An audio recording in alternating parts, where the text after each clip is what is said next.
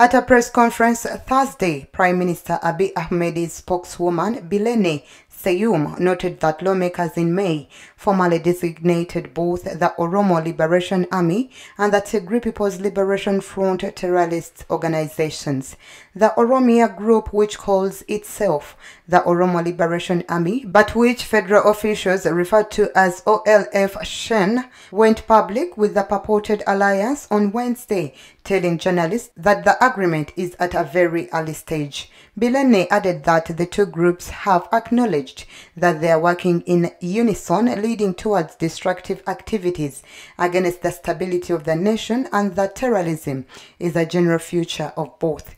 The Ola, believed to number in the low thousands, broke off from the Oromo Liberation Front, an opposition party that spent years in exile but was allowed to return to Ethiopia after Abiy took office in 2018.